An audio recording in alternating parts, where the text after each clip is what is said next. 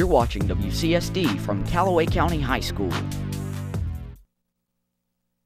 If you store your guns properly, I'll feel safer when I'm playing outside. Safer when walking home. And I won't have to tell my kids, this isn't a drill. Never let your gun get into the wrong hands. Always lock it up.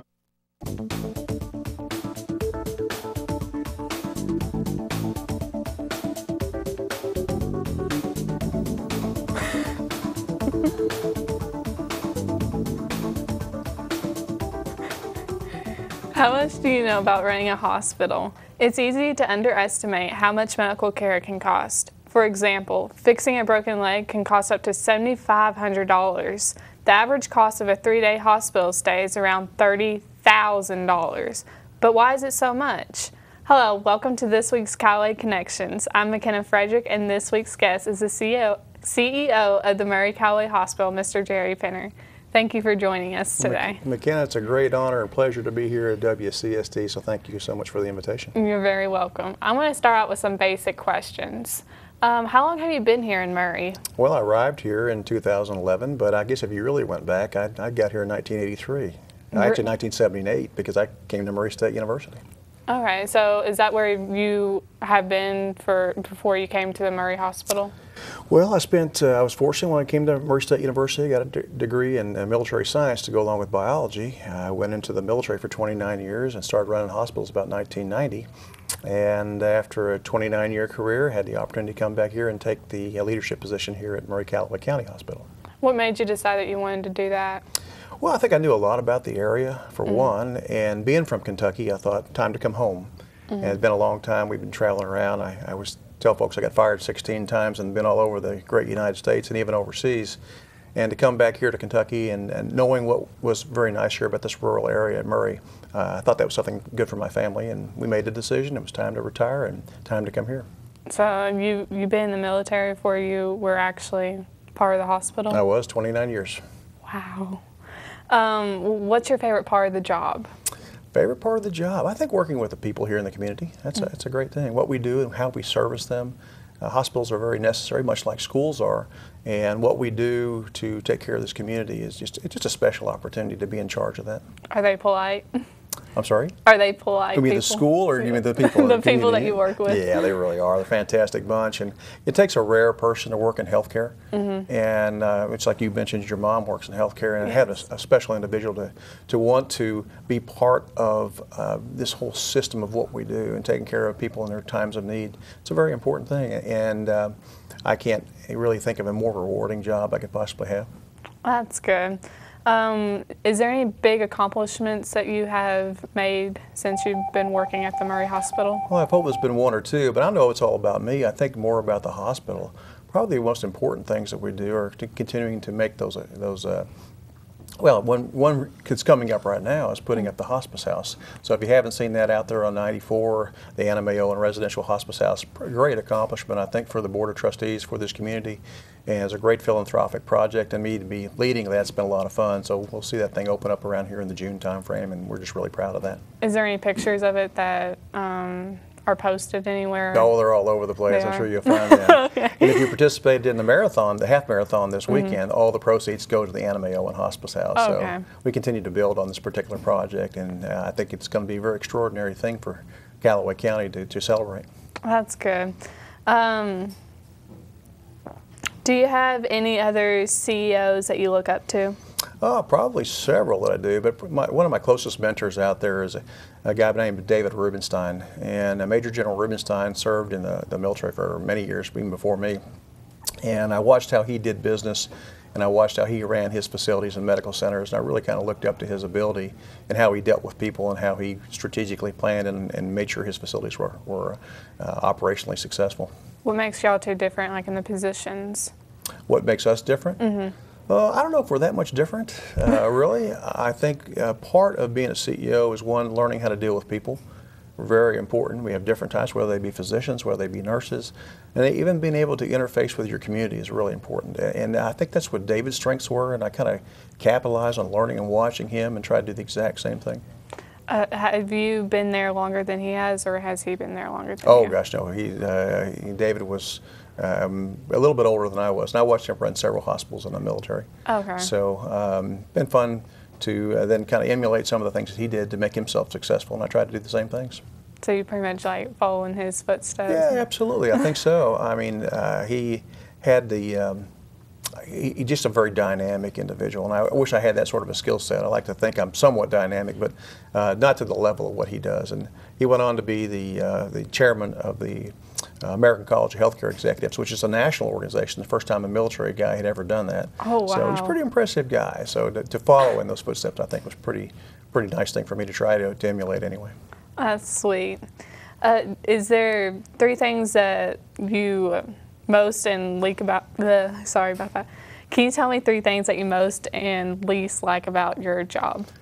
Ooh, gosh, I got to honestly say, there's probably, let me start with the things I don't like. Mm-hmm.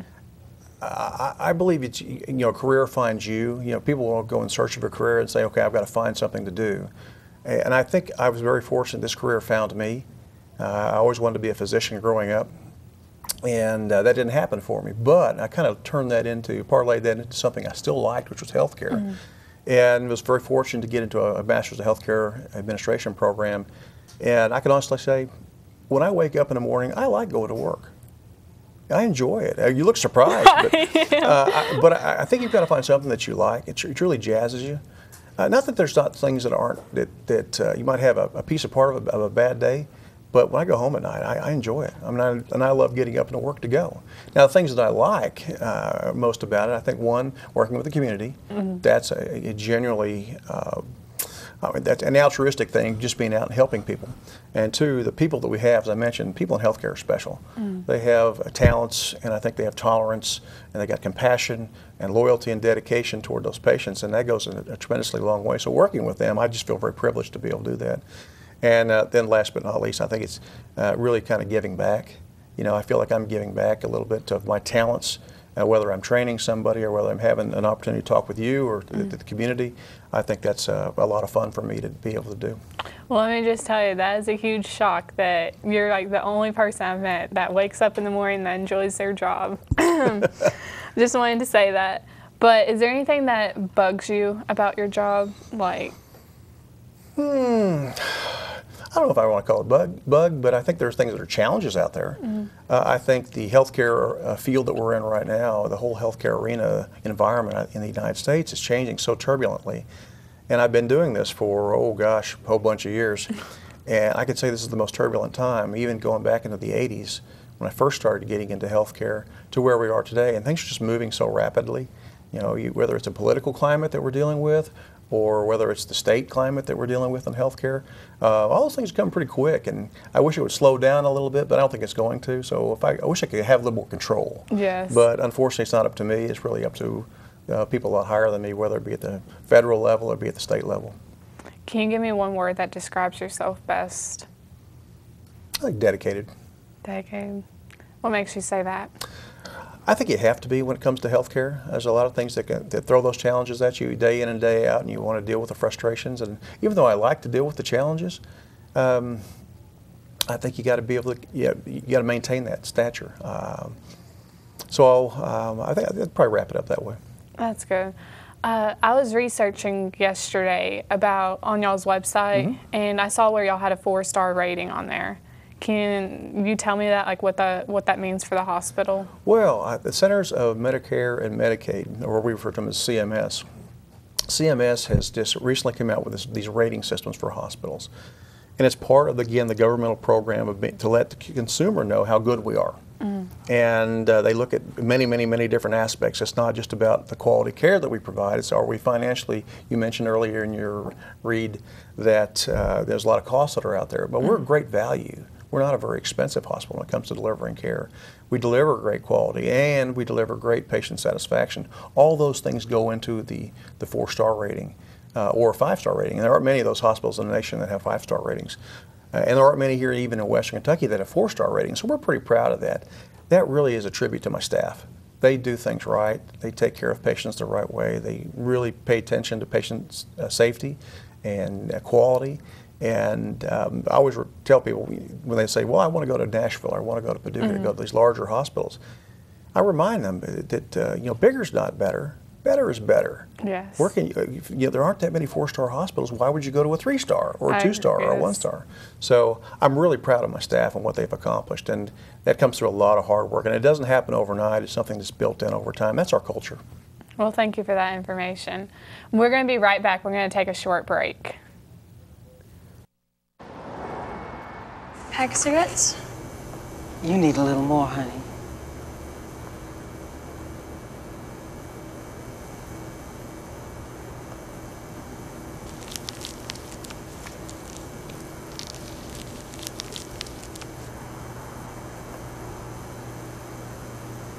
What's a pack of smokes cost? Your smooth skin. See you again. Smoking causes wrinkles that age you prematurely. What are cigarettes costing you?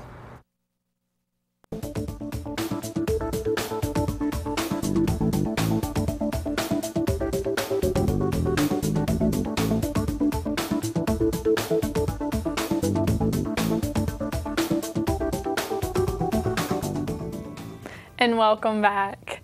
Okay, now we're going to talk about, have there been any failures in the hospital that y'all have tried to accomplish but didn't? Yeah, I think we try to get better at what we try to do. You're always searching for a better way to deliver medicine somehow. One of the endeavors and you hate to have anything that you would call a failure.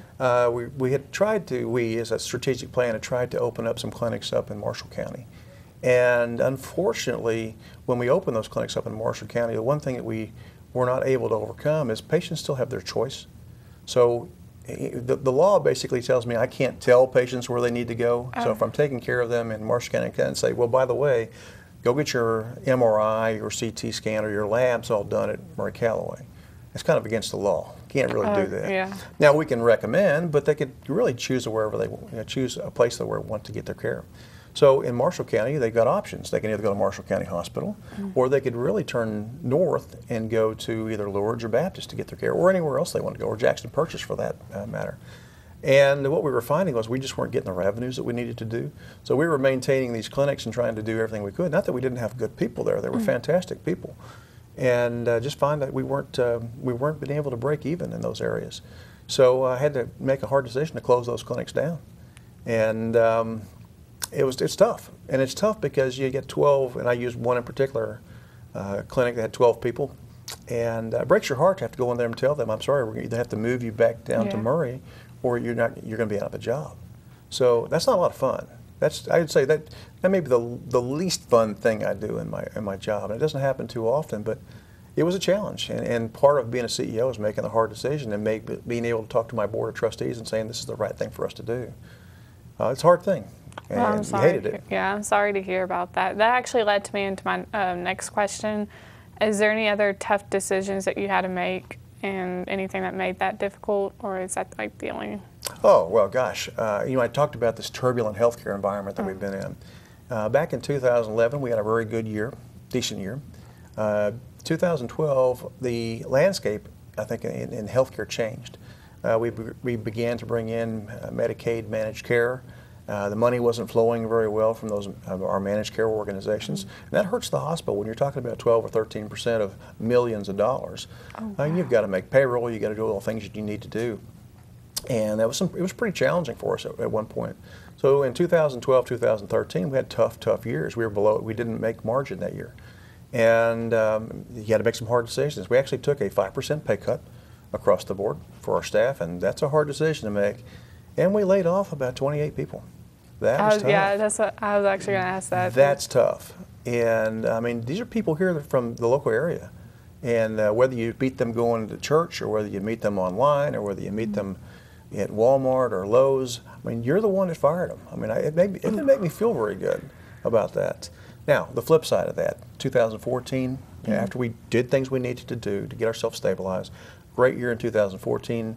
Last year, I'd say we had a fantastic year. We really did, because we've done the right things. We've adjusted it to the healthcare environment that we're in right now, and we're not in any danger of doing what we did in the past. But those were hard decisions to get ourselves stabilized. I wish it were that easy all the time to always make money, but when you don't, you got to make hard decisions. And that was a tough one for us to feed to the Board of Trustees, and as they represent here this community, and also know that it's going to impact some lives. And that was a hard one.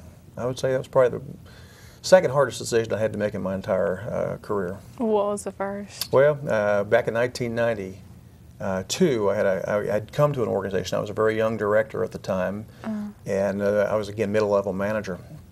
And they tasked me with downsizing that facility. The Army was closing this facility from a hospital down to what they call a super clinic, just a large clinic.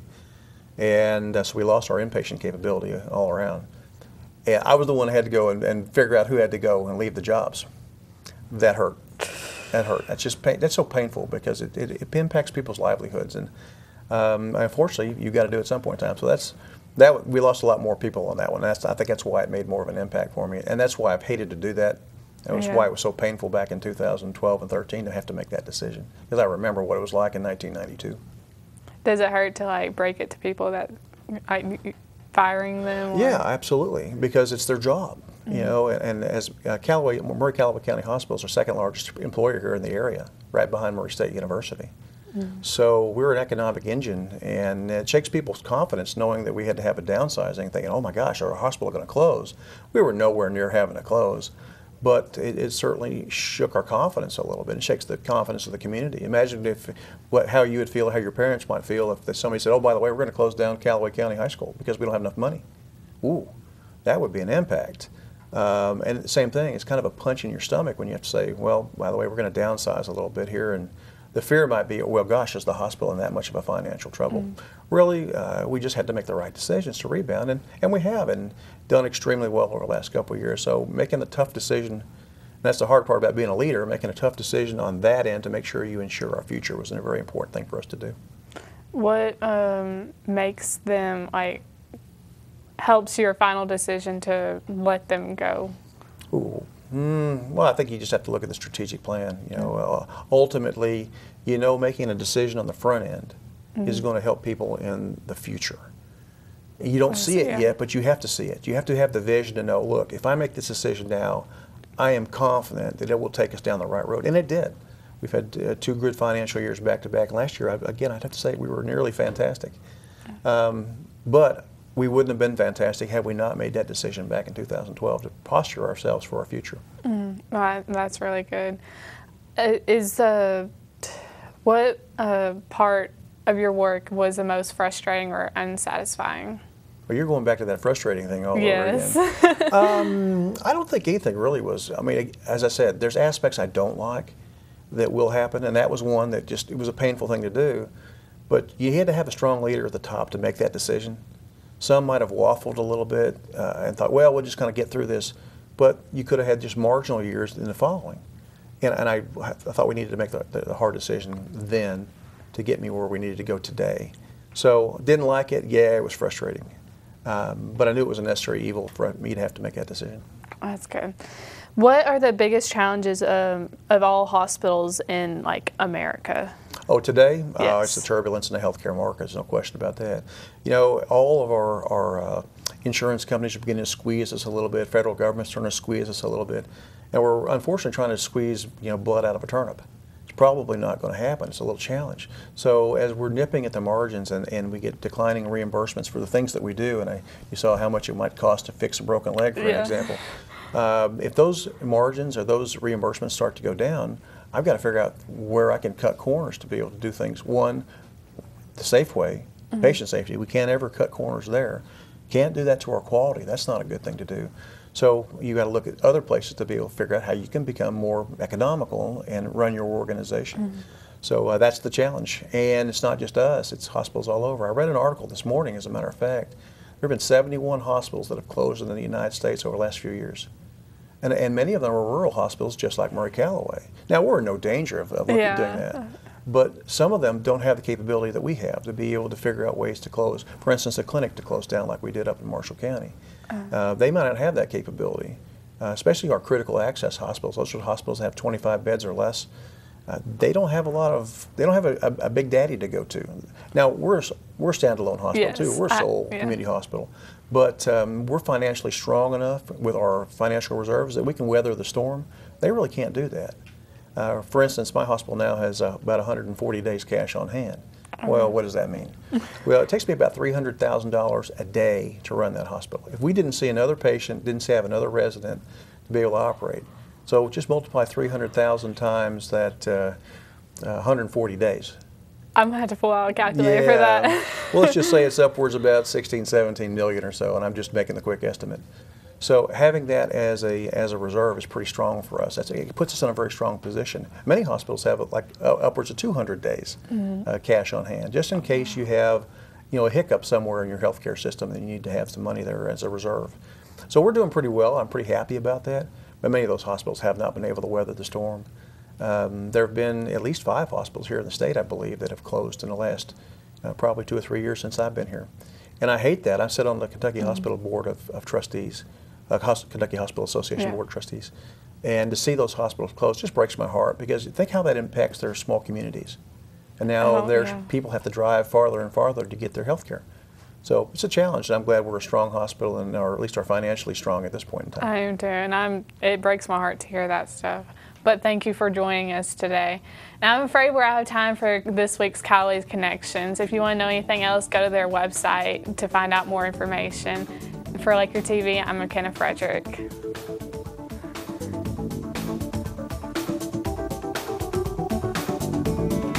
Okay, that's there it. It is.